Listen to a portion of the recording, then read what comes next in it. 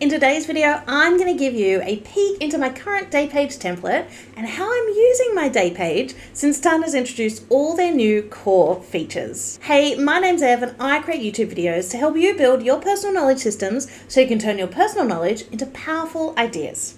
So I originally published a video way back at the end of 2022 on how I use my day page, and since then a lot has changed. Tana's introduced some amazing new features like Google Calendar integration and related content, and I've also changed how I think about my day page a little. So in today's video, I want to cover what's changed on my day page and why, my current day page framework and how I think about the day page now, and then I want to give you a full walkthrough of my day page. So let's get into it. All right, so let's talk about what has changed. So originally when I first started my day page, it was very, very structured. So I used a lot of fields. I made sure that things were organized kind of inside those fields. And that's kind of how I used Tana for well over a year, okay? And so if we have a look at something that from kind of way back then, ignore the related content because I wasn't using related content back then, but you can see that there is kind of a lot of fields here. So I used to have a daily log field where I put all my journal entries. I used to bring in my week and my month plan into a field. I had my daily schedule. I had everything that I needed to do today. So all of those things were inside a field that I kind of kept contained. And then the rest of the page was simply just kind of me brain dumping and tagging things. And so if we look at what my day page looks like now, this is what it looks like. It's fresh. There's no fields. I use literally no fields anymore. So it's basically a blank canvas where I can just start brain dumping. I don't think of my day page as a place to contain or try to organize anything. I really think more about how can I get things out really fast, tag them, get them to where they need to go. And so now all those things that I need that relate to today mostly live inside this related content and also within these three sections at the top of my page. And so what that looks like when a page is kind of filled up, so at the end of a day, this is what it typically looks like. So you can see that I've got a whole lot of different stuff that I've dumped out, different ideas. You know, this is a YouTube video, a task I had to do, post. There's usually journal entries in here. There's a lot of different posts in here. I must have been brain dumping that day. There's a journal log. So there's a whole lot of different things that I get out of my head every day. And this is what a day page looks like at the end of one of my days. So I use it much more now for just getting things out of my head and just a place to capture rather than a place to have to organize all of that stuff. So when I think about my day page and what I need so that it becomes a companion for me each day, I think about three different things that I need as components on my day page. So the first component that I want on my day page is what I call get present. And basically, I want to bring in everything that is related to today. Because for me, the day page isn't just a place to offload my thoughts. It's actually a place where I've already in the past offloaded things that I know I'm going to need today. And so I want to be able to get onto the day page and see all of those things in one place. The second component that I want on my day page, I call get context, okay? So what kinds of things do I need access to get all of my work done today? So for me, that includes things like what projects am I currently working on? Can I get to those easily? It includes what's on this week in context, what's on this month in context. And so I want a place where I can get to all that stuff really, really fast without having to jump into different parts of my Tana workspace. And the third component that I want on my day page is to get clear. I want it to be a place that I can just dump things in, get everything out of my head, connect them up, and know that they're going to end up where they need to go. By the way, if you want to dive deeper into building a capture system that helps you get your best ideas out of your head and into the world, then check out my Mind Like Water Mastery workshop. There is an entire module dedicated to building out a capture system that works how your brain works. All right, so let me show you everything on my day page, how it works, all of that kind of thing. So as you can see, it starts off pretty blank, okay? So I have at the top this word of the year. It's my word of the year. It's called Edge, and it reminds me every day what my word of the year is, and so it helps to prime my day. Then I have 3 different sections that live at the top of my day page, and they basically help me to, one, kind of see what I've got on, what's coming up, and kind of like the quick ways that I can jump into everything that I use pretty regularly. Okay, so the first one I call Horizons, and it's basically a bunch of searches that help me to find different things. So the first one is my plan the day workflow. You can see this. I did a video on how I kind of plan my day using this system. So if you want to watch that video, I'll put the link above and you can go in and watch that. Also have links to this week. So everything that's coming up this week. At the moment, I haven't planned my week. It's just Monday morning. So there's not much in here except all of my events. But this is so I can, rather than just get bogged down in like the day, I can quickly see, oh, what's coming up this week? Should I move this task to this day or that kind of thing? So it's really good to see that at a glance on my day page. And literally, you know, as I'm working on my day page, I can just open this up and I can see it straight away. So I do the same for this month. So I can view all of the events that are coming up, everything that I've had on, that kind of thing. So I find that really helpful just at a glance to see the month.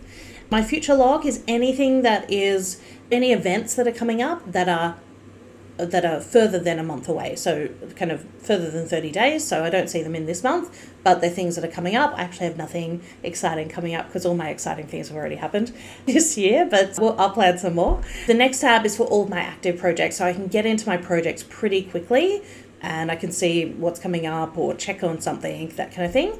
And then I have a tab that is this time last year. And so I can open up this here. I'll just view this as a list. I can open this up and you can actually see my day page from the year before. And I don't look at that every single day, but I do find it fun to kind of have a look and see, you know, what was I thinking? What was I doing? What was I working on kind of this time last year?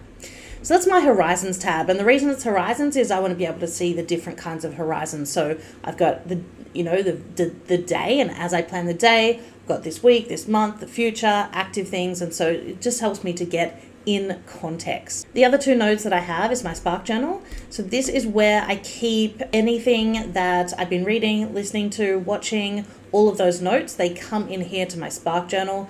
Every morning I have a practice where I open up my Spark journal and I choose a node and I start to write. So this really helps me on my day page because it's something I use every single day and I'm always kind of getting into it, and this is kind of where a lot of my idea generation happens. Okay, so I like to have that there. And then the third thing that I have is my content runway. And so this is all of the content that is coming up for me. A lot of my work revolves around content, so that's why content runway lives on my day page.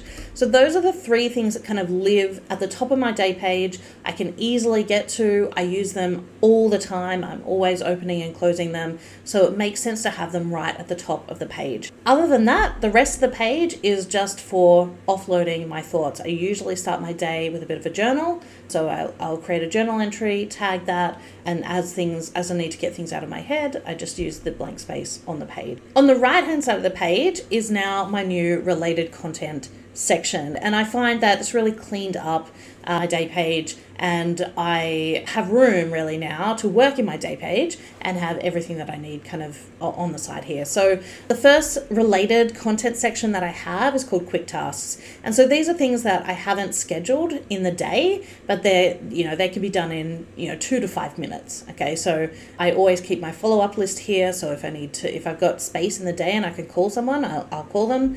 Emails I need to send, all sorts of things. So just little things that I don't necessarily schedule into my agenda. The next part is my agenda.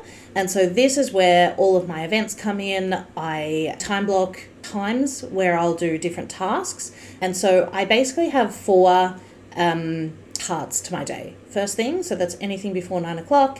Morning, anything from kind of 9 till 12 or 1. Afternoon, anything from 1 till 5. And then evening, anything that's happening after 5. So that's my agenda. And then I use the Google Calendar integration to get all of those events in there automatically. Okay, so before the Google Calendar integration, I was every morning putting in my events for the day, which I don't mind. I don't mind a bit of manual work, but it really has just been able to open me up to know everything's in there, and then I can focus on the things that are important in my day rather than data entry. All right, so as we kind of come down, I have another section here that's called today's accomplishments. So anytime I mark a task as done, it comes into today's accomplishments, and this really helps me understand how much I have got done throughout the day. And so I found that I needed to add this in because some days you get through the day and you think, gee, that was a really bad day.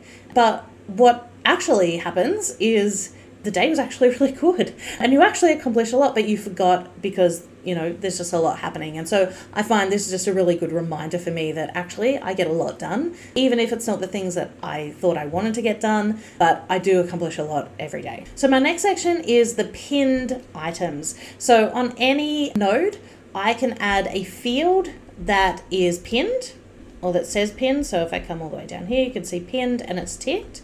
And so that will add it here into this related search. And this I reserve for, it can be anything, okay? But a lot of the things that end up here, my atomic ideas. So they are ideas that I am developing. So they're kind of in active development. I want to think about them. I want them to be at hand.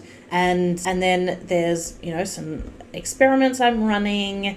There is, a project that I'm thinking, I might want to work on that. So there's a whole lot of different things. So if I want to keep it front of mind, it goes in my pinned section. And the last thing that I have is my task inbox. And I like having this in my sidebar because it reminds me that I have to get to those tasks and make sure that they, get to the proper place so that I do them at that time. And so that is my day page. It feels to me simple, but that's because I built a lot of structure underneath to support me being able to just dump things into the day. Okay. And so as I, tag things with today, as tasks come up that I have to do today, they're already in my agenda. Okay. I'm not having to search for them somewhere else. I'm not having to bring things in every day. When I open up my day page, everything that I need is already there because past Ev has, done the work. So I hope you like this walkthrough of my daily page. And I hope it inspires you to create your own day page that helps you get things out of your head and get your best work done. And if you liked this video, then I think you might also like to watch this other video I did a few months ago on 3 no-fail ways to journal using your day page in Tana. And as always, don't forget to hit subscribe if you like Tana and you want more great videos like this in your feed.